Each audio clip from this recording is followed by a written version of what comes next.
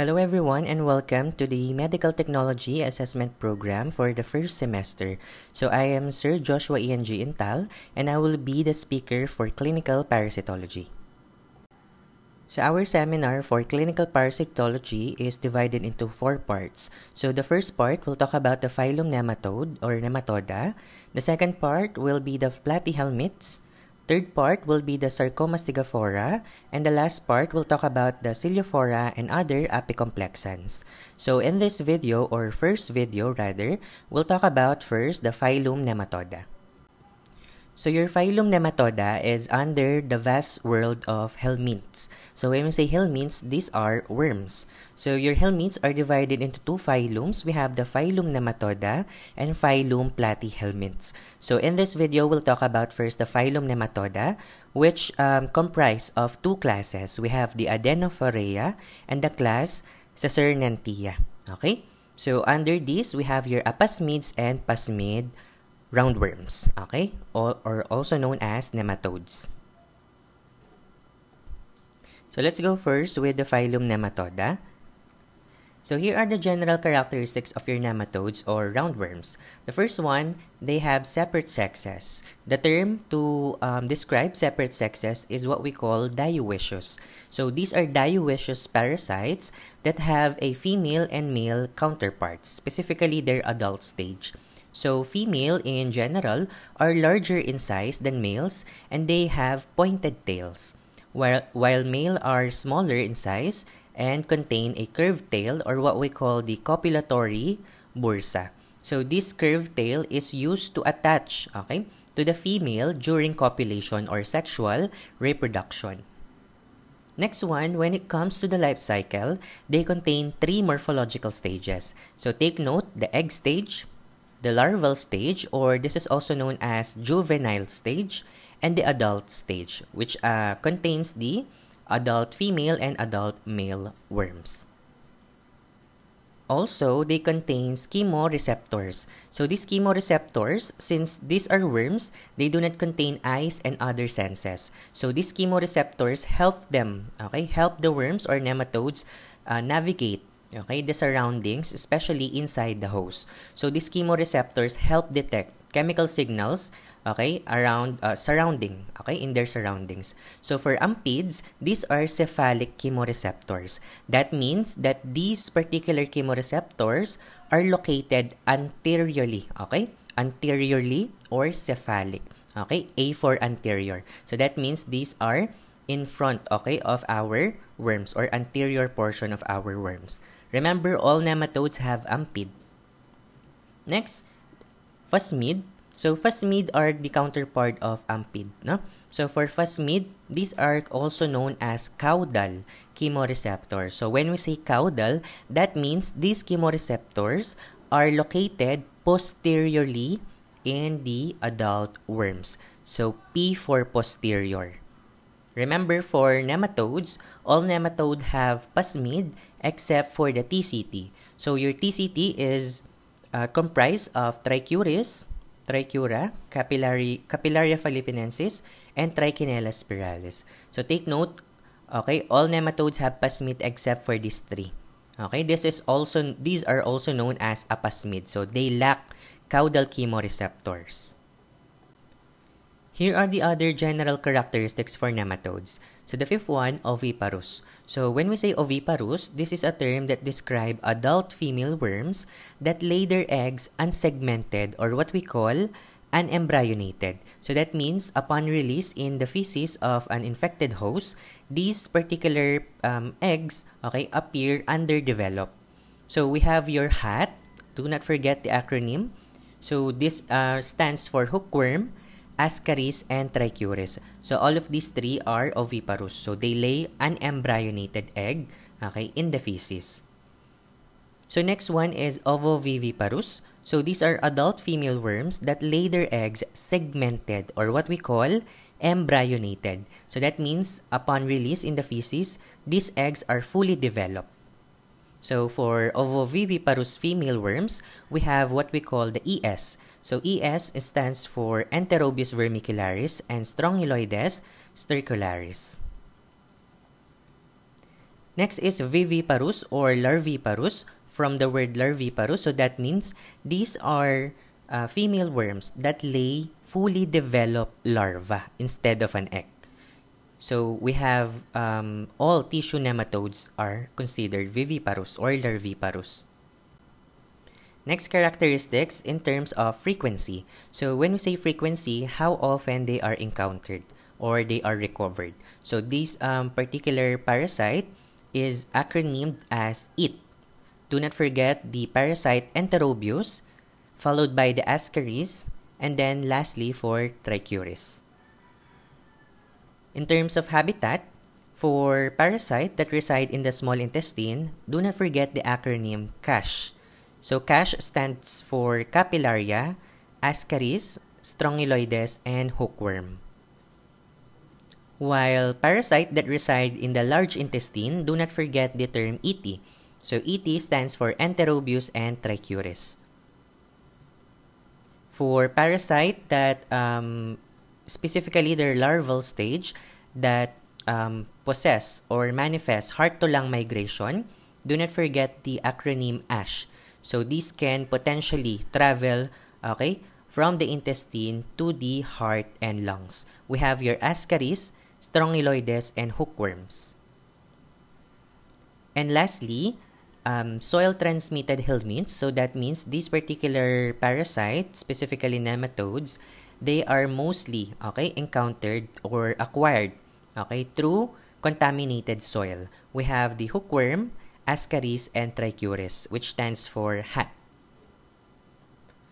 So as we discussed a while ago, your phylum Nematoda is divided into two classes. So the first class that we will be discussing is your class Secernentia.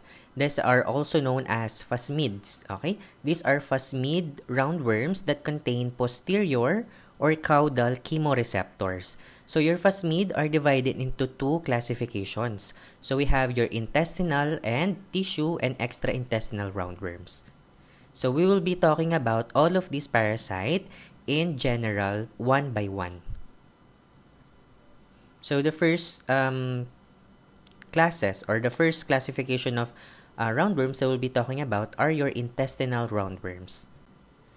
So the first roundworm that we will be talking about is your Ascaris lumbricoides. So your Ascaris lumbricoides is also known as the giant intestinal roundworm. So this is the largest intestinal nematode, in humans. So this is the most common nematode infection in man, and it has three forms, or three egg forms rather. So we have your fertilized, unfertilized, and decorticated. So here are the sample pictures for the Ascaris lumbricoides egg forms.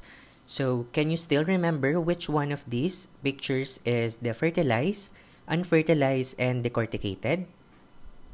So you may pause this video if you want to assess yourself, but let's reveal the answer. So for the first picture, we have the fertilized egg. This is the most common egg form of Ascaris, and it contains three types of layers.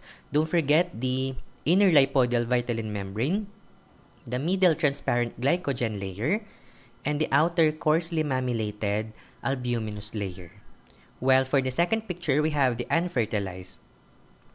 Although they still have similar layers, this particular egg form, unfertilized, do not contain a glycogen membrane. So only a inner lipoidal vitelline membrane and a coarsely mammulated albuminous layer.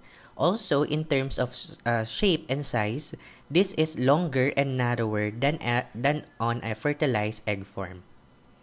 Next one, we have the decorticated. So for decorticated, these are eggs that do not contain outer albuminous layer. So as you can see here on this picture, the presence of a transparent outer albuminous layer represent the lack, of that particular layer. So in terms of the pathogenicity, only the fertilized one is able to produce, or to mature into a larval and adult worm. So in terms of Ascaris lumbricoides adults, the only diagnostic morphology is the presence of a triangular trilobate lips. So as you can see here, we have 1, 2, and 3. Trilobate okay, that are positioned on the buccal cavity of the adult worm. In terms of the life cycle, the most important one here is to know the mode of transmission and also the infective stages for each parasite. So for Ascaris lumbricoides, the infective stage is embryonated egg. Okay? So the diagnostic stage, which is helpful in diagnosis, especially during lab procedure, is anembryonated. But also you can use embryonated egg as well. The mode of transmission is through ingestion of your embryonated egg, okay, the infective stage. The definitive host is human, okay? But also kindly take note that humans can also be are also the intermediate host, no? So definitive and intermediate hosts are differentiated in terms of the reproduction of our our parasite. So for intermediate hosts, this houses the larval stages of the parasite. So that means for intermediate hosts, they have larva or juvenile worms inside them. So in terms of Ascaris, we are also the intermediate hosts. While for definitive hosts, definitive, that means these are hosts that contain the mature types or mature forms of a particular parasite. So we still also have the adult worms for Ascaris, so we are still considered definitive hosts. So we are both definitive and intermediate hosts for Ascaris lumbricoides.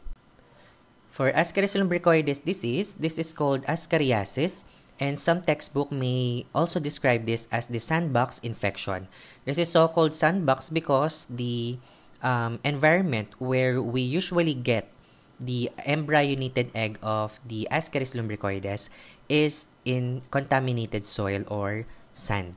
So for people with sandbox infection or ascariasis, they demonstrate Ascaris pneumonitis. Pneumo, which means lungs, itis, which means inflammation. So there is inflammation in the lungs, and they may also have a Loeffler syndrome. So this is a combination of the inflammation in the lungs plus eosinophilia or increased eosinophils in the blood. And this is usually demonstrated when there is a heart-to-lung migration of the larval forms of Ascaris. So I believe we discussed this, no? Yung the presence or the capability of the parasite to invade other organs such as the lungs and the heart.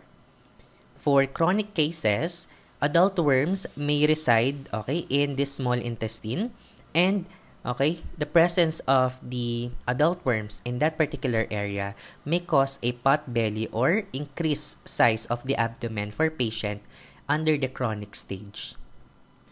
So for the diagnosis of Ascaris lumbricoides, we can do the simple method of direct microscopy. So this is also known as the stool exam, where we examine a small amount of stool sample under the microscope.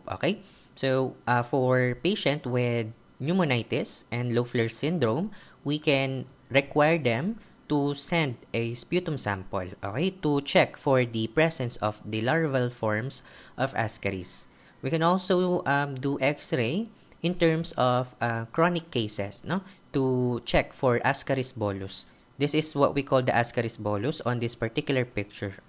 So the presence of an increased or heavy infection of Ascaris in the abdominal area of the patient.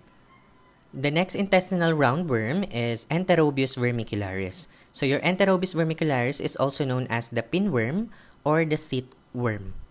So the old name for Enterobius vermicularis is Oxyuris vermicularis, and this is the causative agent of pruritus ani, or what we call the perianal itching.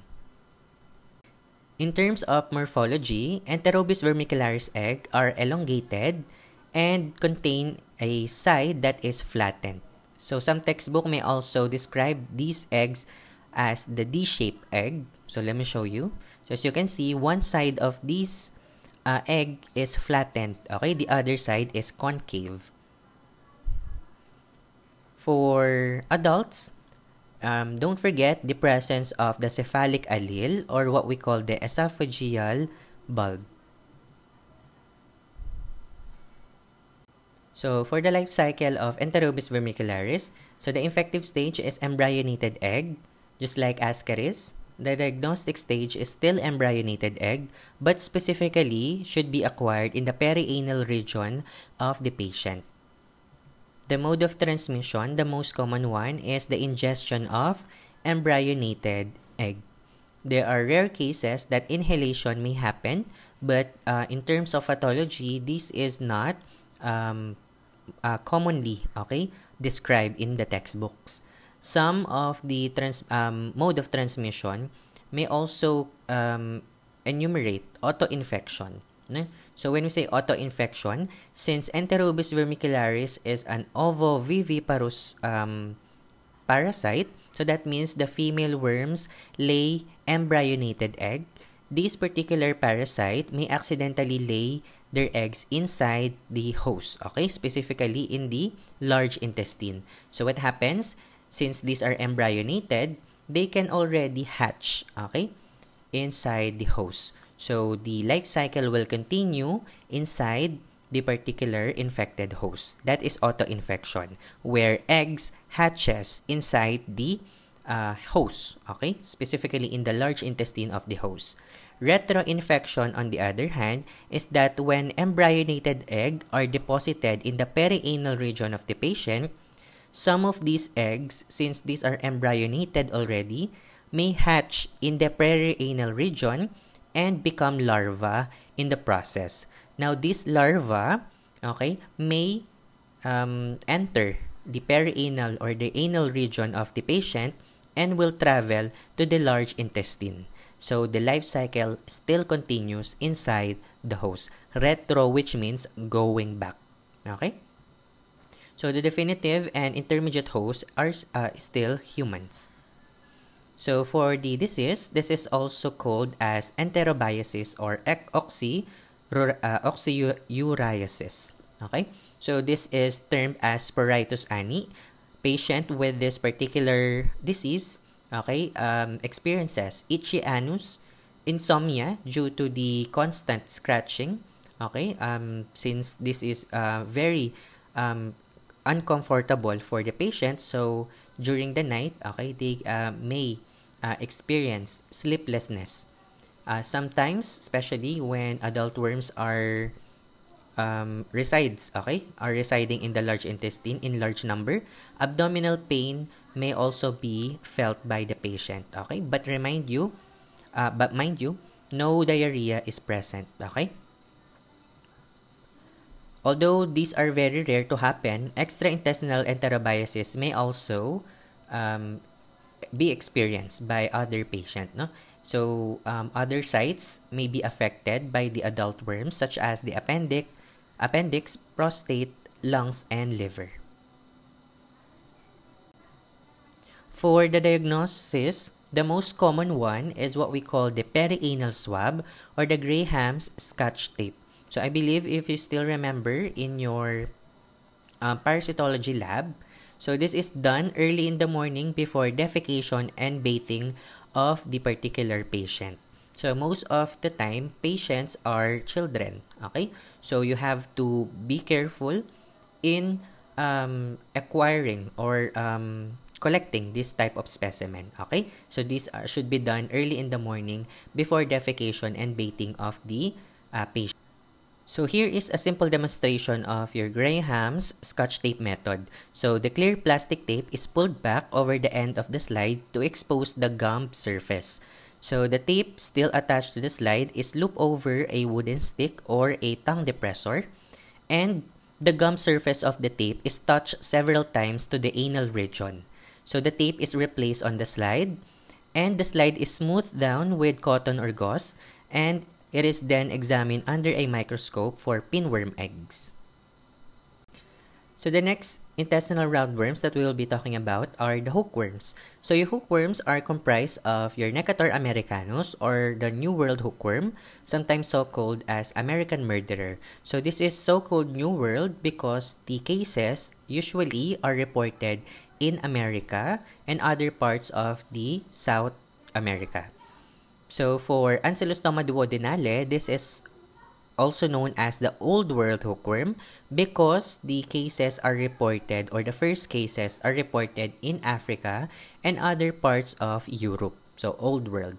This is also known as the germ of laziness because sometimes one of the transmission also is through ingestion of hookworm eggs. Okay? So improper hand washing is also the reason why these particular parasite are acquired accidentally. So for Ancylostoma caninum and Ancylostoma berzeliense, these are considered zoonotic. So when you say zoonotic, the definitive host is usually an animal. So for caninum, we have your dog hookworm. For berzeliense, we have the cat hookworm. So let's talk about first the hookworm eggs. So in terms of the species, hookworm eggs are all similar, no? So these are described as ovoidal with thin shell that are colorless, just like here on this picture. So this is so-called morula ball because it contains at least 2 to 8 cell stages. So as you can see here, this resembles a grape-like appearance, no? Or also known as morula ball. So now let's go to the hookworm adults. So this is the morphological stage that is best to use to describe or to differentiate the species of hookworms. So here are the morphology of hookworm adults. So let's start first with Necator americanus. So in the buccal cavity or buccal capsule of Necator americanus, it contains one median tooth with pair of semilunar cutting plates. Naalala ko si Necator americanus because I always say Necator. Okay? Necator americanus. Cutting plates. Cut. Necator. Okay? Just a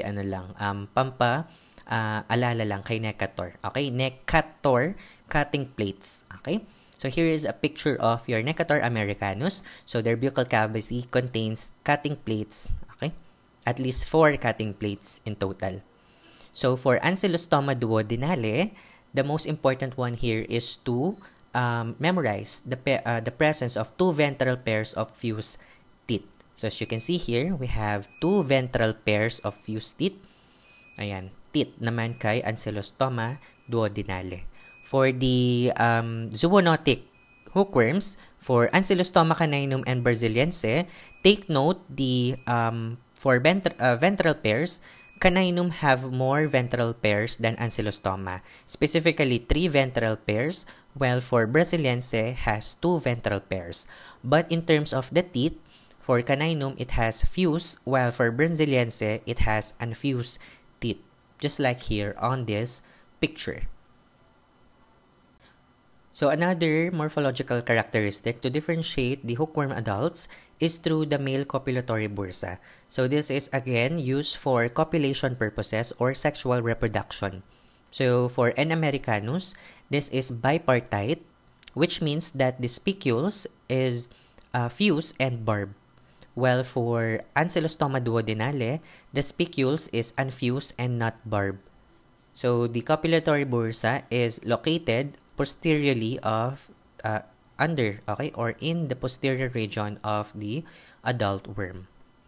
So here is a more zoom out version of the copulatory bursa of your Necator and Ancylostoma.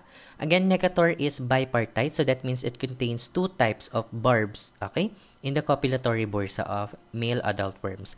And remember the spicules, as you can see here, the long thread that are present in this copulatory bursa, okay, at the end, these are fused together, okay, bipartite that has 2 spicules that are fused together, while for Ancylostoma, tripartite, so that means tatlo yung kanyang barb. So we have 1, 2, and 3. Tripartite that contains spicules that are unfused. Okay. Unfused spicules or spicules free. So for hookworm life cycle, the infective stage is filariform larva. So instead of the ingestion of embryonated or unembryonated egg, the hookworm life cycle is initiated by the skin penetration of your filariform larva. So these are acquired okay, one of the cause of this particular skin penetration is walking, okay, in infected soil without protection, okay, such as without wearing shoes and sandals or slippers. The diagnostic stage for this parasite is an embryonated egg, which can be viewed under the microscope. For the definitive host and intermediate host, humans are still both, okay? That falls under these two types of categories of hosts. For Ancylostoma caninum and Braziliense, these are considered ectoparasites. So that means these do not invade the small intestine and the large intestine, but only on the skin, okay? So manifestation of irritation in the skin is visible. So later on, we will show you. So for hookworm disease, for N. americanus, associated diseases are ground itch and dew itch. So both of these are skin concerns or skin manifestation. So just like here on this picture, so there is an inflammation in the super layer of our skin. So this represents the entry of the larva or the filariform larva of hookworms. So since hookworm is considered under the H80, okay, your hookworm, Ascaris, and Trichuris, which manifest heart-to-lung migration, so they may also give or may manifest in the patient as Loeffler's syndrome. So this is again the combination of pneumonitis and eosinophilia. So for chronic cases as well, iron deficiency anemia may also be presented in the patient. For Ancylostoma duodenale, all of the signs and symptoms and diseases is similar to N. americanus, but with the addition of Wakana syndrome. So for Ancylostoma duodenale, aside from the parasite or filariform penetration in the skin, this can also be acquired by ingesting the larva directly. So this is by eating, okay, food that are contaminated with the larva, okay. And skin irritation as well is also evident for Ancylostoma duodenale. For Braziliense, wait lang. For Braziliense and caninum, or what we call the zoonotic hookworms, these are caused, okay, this causes cutaneous larva migrans. So when you say cutaneous, that means, okay, these are ectopic skin infections only. Okay, just like here on this picture. This is also known as the creeping eruption because sometimes you may observe, okay, the worm, okay, the presence of the worm under the superficial layer of the skin. So for hookworm diagnosis, the commonly used one is direct microscopy. Okay, this is acquired or done by acquiring stool sample or a feces sample and viewing it under the microscope, okay, by using your saline preparation. We can also increase the recovery of this particular parasite by using cat-to-cats method. Also, we can, for Haradamori and coproculture, these are done only in surveys and research purposes. Okay, for Haradamori culture technique, this is done by concentrating, okay, just like here on this picture, the larva, okay, of this particular parasite, okay. And also for coproculture, this is done by cultivating the larva of your hookworm in an agar plate medium. So here is a simple demonstration of your cat-to-cats method. So this is a qualitative and semi-quantitative method for the recovery of your hookworm eggs. So for cat-to-cats, the recommended stool sample is around 41.7 milligrams or mg of stool sample. So this is done by acquiring a stool sample and transferring it in a mesh net, okay? So in the mesh net, so acquiring it by using your spatula and transferring the filtered stool sample in a template. So this template contains a small hole where we will be concentrating the stool sample. So upon putting the stool sample in the template, this is the appearance, okay? So you will get a small circle which was formed in the template, okay, which contains the concentrated stool. So in cases of catocats, we need at least 2 specimen. So upon collecting 2 specimen in the glass slide, okay, and transferring it into a template, we can then cover the stool with a cellophane membrane, okay? This cellophane membrane is then attached to the template or the stool sample and inverted, okay, by applying gentle pressure with the thumb to spread the stool sample and make a thin preparation, just like here on this picture. So as you can see, the sample was spread all throughout the cellophane membrane. So allow the glycerol, which is present on the cellophane membrane, to act for 10 minutes and read the slide using 10 times and 40 times power objective. So here on this method, we are looking for the hookworm eggs, okay, by increasing their recovery. So for Harada Mori culture technique, this is done or used for the cultivation of the larval forms of your hookworms. So this is done by using a culture tube with water, okay, at the bottom. So we are submerging a strip of filter paper that is smeared with stool sample or feces. Now, if the feces contain hookworm eggs, these eggs, under the desirable condition, will hatch eventually. And these eggs, okay, since hatching, they will develop into a larva, which will then migrate into the water. Now, this water filled with larva is then, okay, acquired and transferred into a nutrient agar plate, or what we call the coproculture technique. So we will grow this larva to eventually observe them, okay, inside the culture media. So the next intestinal phasmid roundworms is Strongyloides stercoralis. So your Strongyloides stercoralis is also known as threadworm. So this is the causative agent of Cochin China diarrhea, and it is considered a facultative nematode. So when we say facultative, that means it may or may not, okay, parasitic in nature. So remember, your Strongyloides stercoralis, only the female is considered parasitic. So that means inside the host, there is only the presence of female adult worms. These female adult worms reside in the small intestine.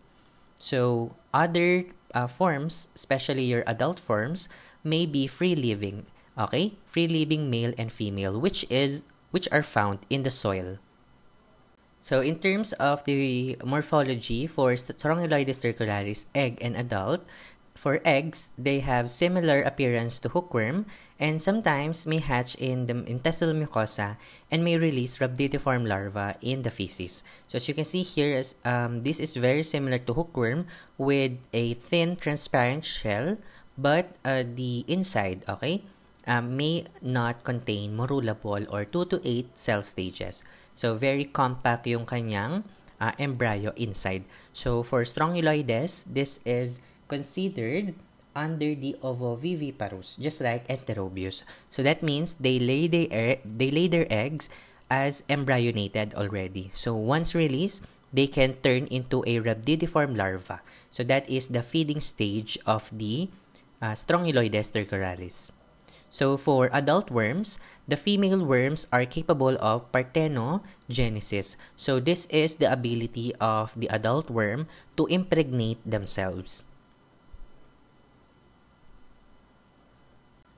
So for Strongyloides stercoralis and hookworm, they both have similar egg forms. That's why it's very important to use other morphological stages to differentiate the two. So both of them contains larval stages of rhabditiform and filariform. So for Strongyloides, they have shorter rhabditiform in the buccal cavity and a larger genital primordium. In terms of the filariform, it has a long esophagus and a notched forked tail. So kindly take note for hookworms, the appearance of their rhabditiform and filariform. But it's important to at least memorize for Strongyloides trichuralis, the difference, okay, of their rhabdidiform and filariform larvae from hookworms. In terms of the life cycle, the infective stage is same as the hookworms, no? The filariform larva. So, since filariform larva yan, ang kanilang mode of transmission is through skin penetration. So, the diagnostic stage where we can use to differentiate it from hookworms is your rhabdidiform larva.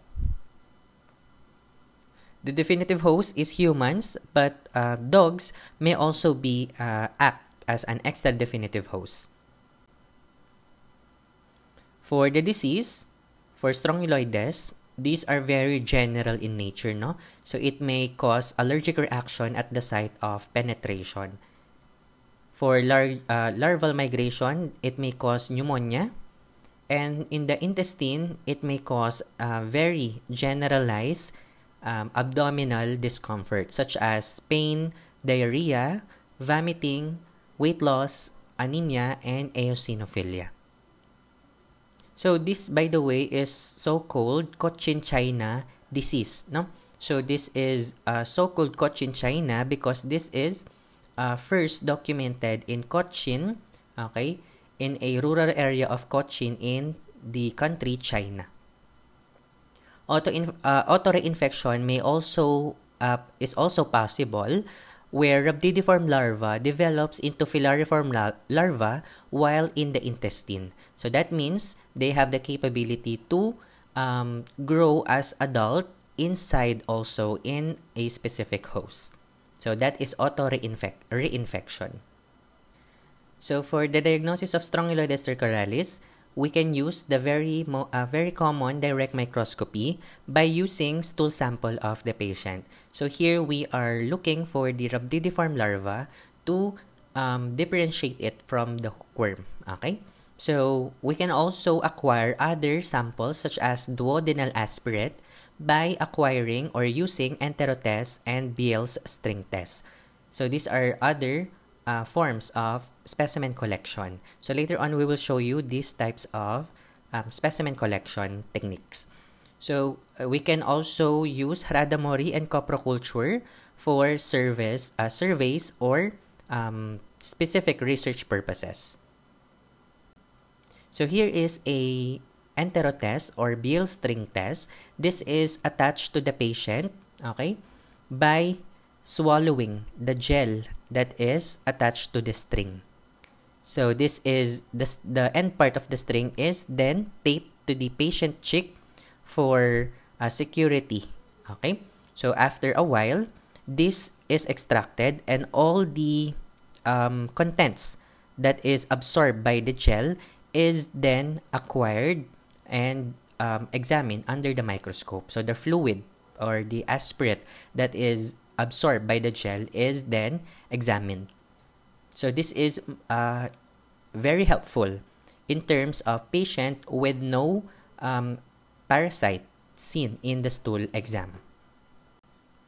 So we're done with the intestinal roundworms. Now let's go to the tissue and extraintestinal roundworms. So here are all the parasites involved in this particular classification. So remember, for filarial worms and Dracunculus medinensis, these are considered the human parasite. While for Toxocara and the rest, these are zoonotic parasite. That means their definitive host is not usually humans but animals. So let's move on to the first tissue and extraintestinal roundworm. So we have your filarial worms that is comprised with Wuchereria bancrofti, Brugia malayi, Loa loa, Onchocerca volvulus, and the 3 Mansonella species. So your definitive host for filarial worms is humans. So we harbor the adult stage of the parasite, while the intermediate host / the vector are arthropods. No? So later on, we will show you which arthropods are present on this specific filarial worms. The infective stage of filarial worms is the L3 larva or the third stage larva, which is introduced by the vector upon biting the human host. The diagnostic stage is microfilaria, which can be seen or acquired in the blood sample or tissue sample of the patient. So let's go to the first filarial worm, and that is your Wuchereria bancrofti. So your Wuchereria bancrofti is also known as the Bancroft's filaria and the lower filaria. So this attacks the lymphatic system of the patient, and the vector or the intermediate host is a mosquito. So there are three genus under this, and we have your Anopheles, Culex, and Aedes. So this is termed as the lower filariasis, where elephantiasis under the in the lower extremities of the patient is evident. So just like here on this picture, so there is the enlargement of the area, okay, the lower extremities of the patient. It can also, for male patient, may produce chylocyle. So this is the enlargement of the scrotum of male patient. This is due to the destruction of the lymphatic vessels surrounding the scrotal area of the patient. So the fluid is liberated, hence, okay, making the larger appearance of a particular organ or site. Chyluria, on the other hand, is the presence of a milky urine because of the presence of lymphatic fluid in that area. So some lymphatic fluid may travel from the scrotum to the bladder of the patient, eventually being evident in the urine, okay, as milky or milky in consistency or appearance. So again, chyluria is the presence of a milky fluid in the urine, while hydrocele is the presence of a clear fluid, okay, in the urine.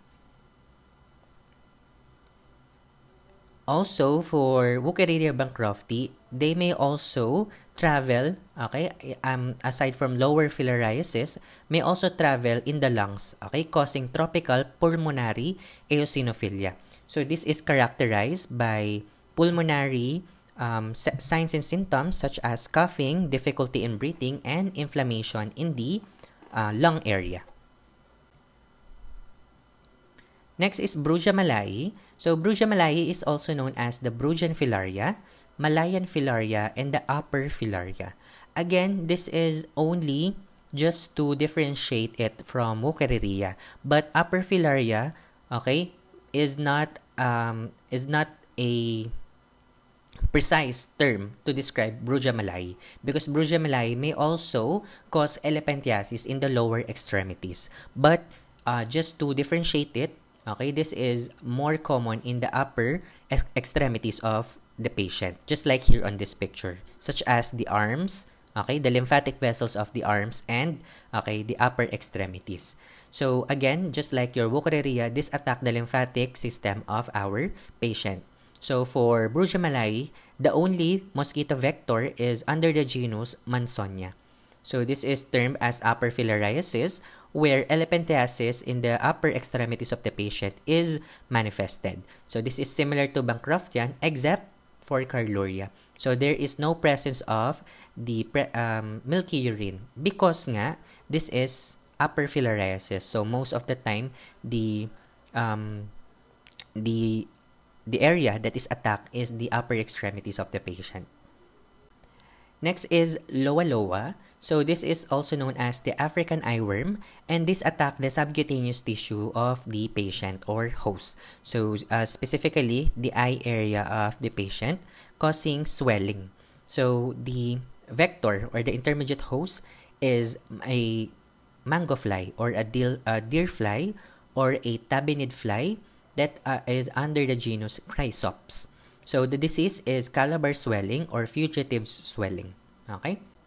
Next one is Onchocerca volvulus. So this particular parasite is also known as convoluted filaria or blinding worm. So this also attacks the subcutaneous tissues just like Loa loa, and this is propagated by the black fly or the buffalo gnat under the genus Simulium damnosum. So the disease is your blinding filariasis or river blindness. So this is so-called river blindness because the intermediate host or the vector buffalo fly or the black fly is usually found in river, okay, o yung mga running water. So, onchocercomata is also evident in patient with onchocerca volvulus parasite in the eye area. Okay? In chronic cases, this may cause blinding. Okay? The destruction of the blood vessels surrounding your eye, causing blindness. Hanging groin may also be evident but quite rare to happen. This is usually the patient affected with this are people with no apparent protective clothing. So this may also be may also be resided or introduced in the lower extremities, causing hanging groin. Leopard skin may also be evident in patient with this particular parasite. So next is the Manzonella species. So let's differentiate them in terms of their habitat, their vector, and their disease. So for Manzonella perstans, the habitat is in the mesentery of the infected host. So mesenteries are tissues surrounding your abdomen. Okay? So this may cause calabar-like swelling just like loa-loa. And this is also known as the Kampala or Ugandan eye worm. Next is Manzonella streptocerca. This invades the dermis and subcutaneous tissues. So since these are very superficial in nature, their disease is manifested as dermatitis. No? So the inflammation of your dermis, okay, pruritic, that means makate. Okay, very itchy dermatitis or inflammation in the dermis of your skin. Next is Manzonella ozardi. This resides in the subcutaneous tissues and their disease is asymptomatic. No? There are no recorded case of disease that is caused by Manzonella ozardi. So patients usually recover without treatment. So all of them, their vector is the biting midge culicoides. So in terms of the specimen, periodicity and appearance, and also the method, for Wuchereria bancrofti, we can use this blood specimen. No? So kung specimen niya is blood, the method is a blood smear. So the periodicity, when we say periodicity, so how often we can extract, okay, the parasite in the blood. So we can expect that for Wuchereria bancrofti, this is a nocturnal parasite. So that means the highest recovery may be acquired during 10 p.m. to 2 a.m. So during nighttime. So this is some cases or some reference may also consider Wuchereria bancrofti as diurnally subperiodic. So that means that they can also be acquired during the day. But remember, for Wuchereria, nocturnal talaga siya. No? Strictly, facultatively nocturnal. So the highest recovery is acquired during the day. So for the appearance of their microfilaria, so later on we will show you pictures of this. But remember, for Wuchereria bancrofti, their microfilaria are sheeted with tail that is free from nuclei. This is also known as the graceful appearance parasite. And the method is still blood smear. For Brugia malai, the specimen is still blood, and this is nocturnal subperiodic. So compared to Wuchereria, Brugia malai is called nocturnal subperiodic. That means that it may also be acquired during the day, but the highest recovery is still nocturnal or during the night. So for microfilaria, it is still sheeted just like Wuchereria, but it has a two discrete nuclei at the tip of the particular parasite. But compared to your Wuchereria, your Brugia malai is kinky in appearance or irregular. Next is loa-loa. So since loa-loa may also travel to other parts of the body, they can specimen or we can use other specimen aside from blood such as CSF, urine, and sputum. But the most commonly one is still blood. So this is the urinal. So compared to the two first filaria, loa-loa is highest recovered during the day. So in terms of their microfilaria, just like Wuchereria and Brugia, loa-loa is still sheeted, but their nuclei is irregularly spaced to the tip. So all of these are acquired or observed by using blood smear. So here is the specific samples of your microfilaria for the filarial worms. So here is your Wuchereria bancrofti. So this has a a graceful appearance. No? So their nuclei, just like here, let me annotate. Sorry. So as you can see on this area, it has a tail-free nuclei. While for Brugia malai, it has a kinky appearance or irregular appearance, and their and the nuclei, okay, at the tip of the tail is or contains two discrete nuclei. Where for Loa loa, this is also sheeted but contains an irregularly spaced nuclei at the tip, just like here on this picture. So here are the other filarial worms. So most of these, especially on their microfilaria, are all unsheeted. So as you can see, in terms of Manzonella streptocerca, this is also described as the shepherd's crook appearance or a walking stick microfilaria. In terms of their periodicity, all of them are non-periodic or what we call the aperiodic. So there is no specific time of the day where they can be extracted the highest. So they can be extracted any time of the day. And in terms of their diagnosis, most of them, especially for perstans and Manzonella ozardi, all of them can be acquired or viewed in the blood smear, except for volvulus, which requires Mazotti test, and Manzonella streptocerca. So here is the Mazotti test. So this is basically just applying a DEC patch. DEC stands for diethyl carbamazine. So your diethyl carbamazine patch, okay, is attached to the patient's arm. So if the patient is infected with filarial worms, specifically for volvulus and streptocerca, those worms invade the subcutaneous tissues. So these particular worms are killed by the DEC patch. The deposits or the products of destruction of these worms causes a swelling or an erythema, okay, around the patient's forearm, connoting the positive identification or positive presence of these filarial worms. So here are the sample microfilaria pictures of Onchocerca volvulus and Manzonella perstans.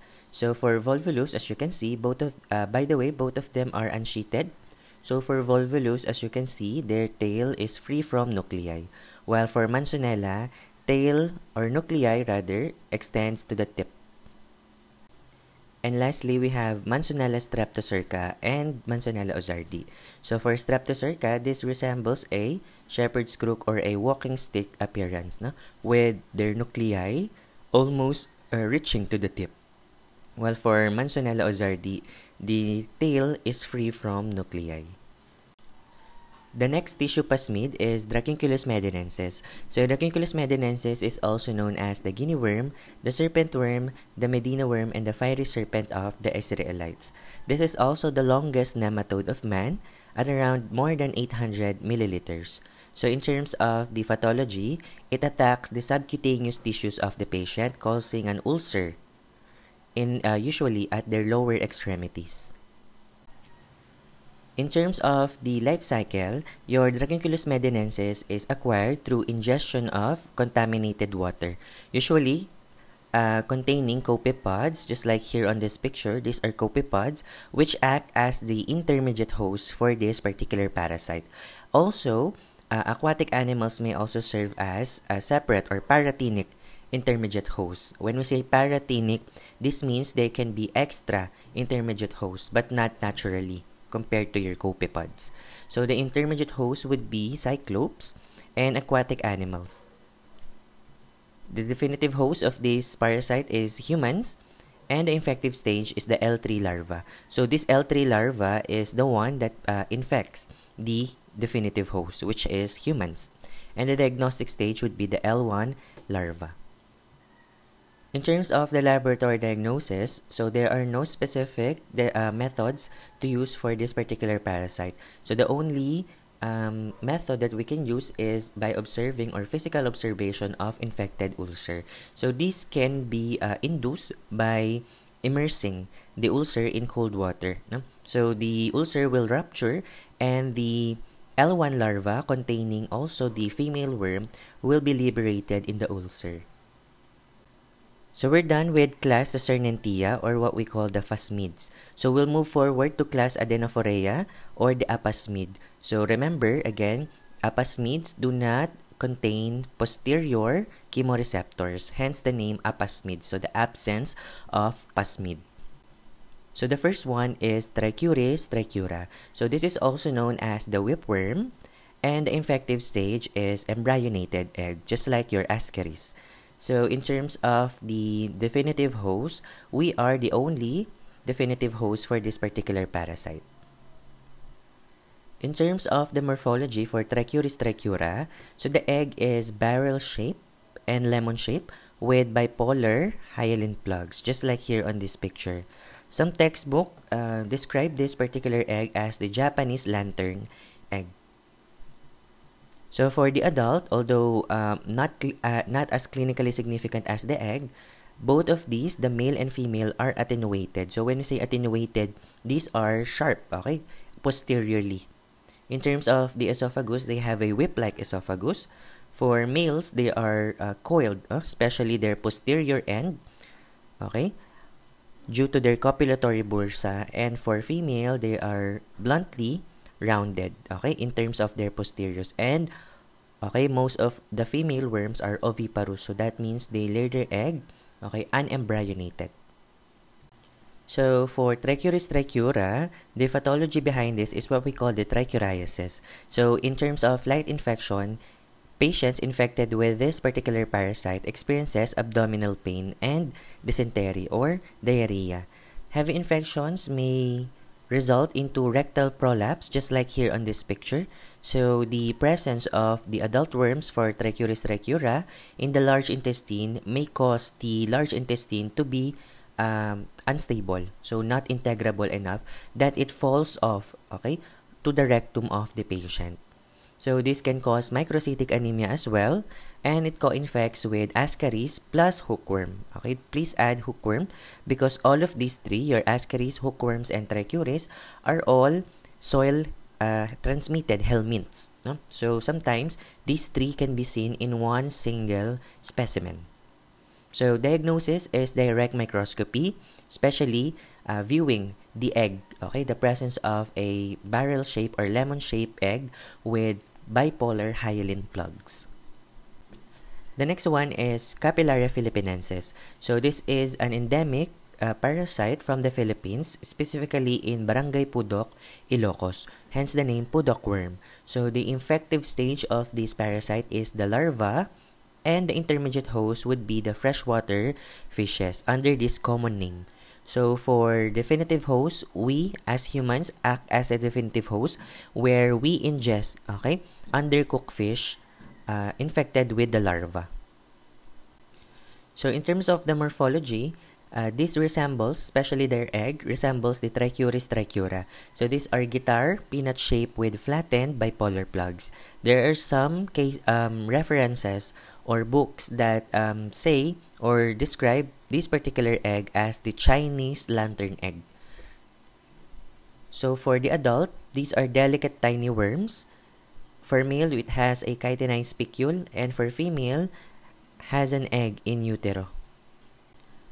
So the pathology behind Capillaria philippinensis is intestinal capillariasis. So this was back then described as the mystery disease due to the fact that Capillaria philippinensis was not documented well in textbooks. So host experiences abdominal pain, diarrhea, and borborygmi. So when we say borborygmi, this is the gurgling sound in the stomach. So autoinfection is also possible in this parasite. And the diagnosis is direct microscopy. So the next one is Capillaria hepatica. So this is a rare parasite under the genus Capillaria, and it attacks the liver. So hence the name or the species name hepatica. So the infective stage of this parasite is embryonated egg, and the definitive host is still humans. This is by ingestion of embryonated egg, okay, or fecal oral route.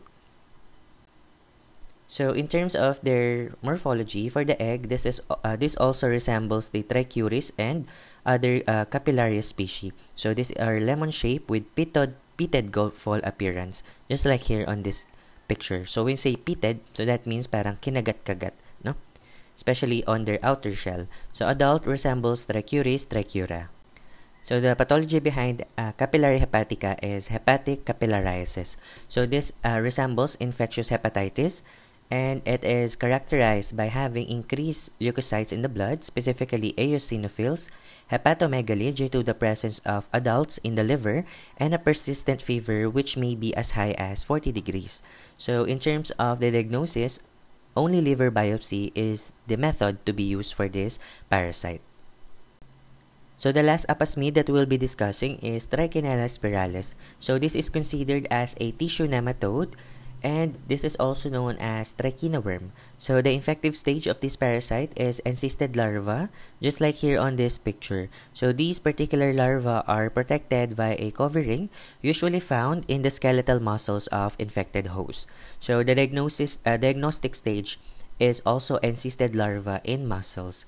So for humans and other carnivores or meat-eating animals, we act as the intermediate and definitive host. So for humans, we are also considered as dead-end hosts, okay? Because cannibalism is not common to us, no? So usually kasi the mode of transmission of this parasite is by ingesting the meat, okay? Where it is infected with encysted larva. So the only time these encysted larvae can be transferred from one host to another is through predation or eating the infected meat. Okay? So in terms of the morphology, so your Trichinella spiralis do not have an egg form, no? So this is already a larva. Hence, these particular female worms, especially the adult, are larviparous, no? So they lay larva instead of an egg. So in terms of their larva, these are spear-like burrowing anterior tip, just like here on this picture. So this helps them burrow their way to the skeletal muscles and tissues of the patient. So in terms of the adult, males have conical papillae and females have club-shaped uterus. So in terms of the disease, this is also known as trichinosis. So it has 3 stages. So the first stage is what we call the intestinal invasion. So based on the word intestinal, so adults are more associated with this, where it causes edema, inflammation, abdominal, and diarrhea to the patient. So these adults or worms are present in the large intestine of the infected host. Stage 2 is the larval migration, so where larvae will go to the skeletal muscles and other serrated tissues of the patient. So this causes fever because of the presence of the larva in the blood and facial edema. Okay, so since there is the presence of larva in the blood, eosinophils are increased. And the last is the convalescence stage. So when we say convalescence, this is where the patient, do not have signs and symptoms, or what we call the asymptomatic stage. So the presence of the larvae are already encysted in the tissues of the infected host. So in terms of diagnosis for Trichinella spiralis, the recommended method is the muscle biopsy, where we check for the encysted larva present in the striated or skeletal muscles of the infected host, just like here on this picture. Serological testing may also be possible by using the bentonite flocculation test. So this uses serum where we can detect antibodies against Trichinella spiralis. ELISA can also be used as diagnostic test. Next one is the skin test, specific for Trichinella spiralis.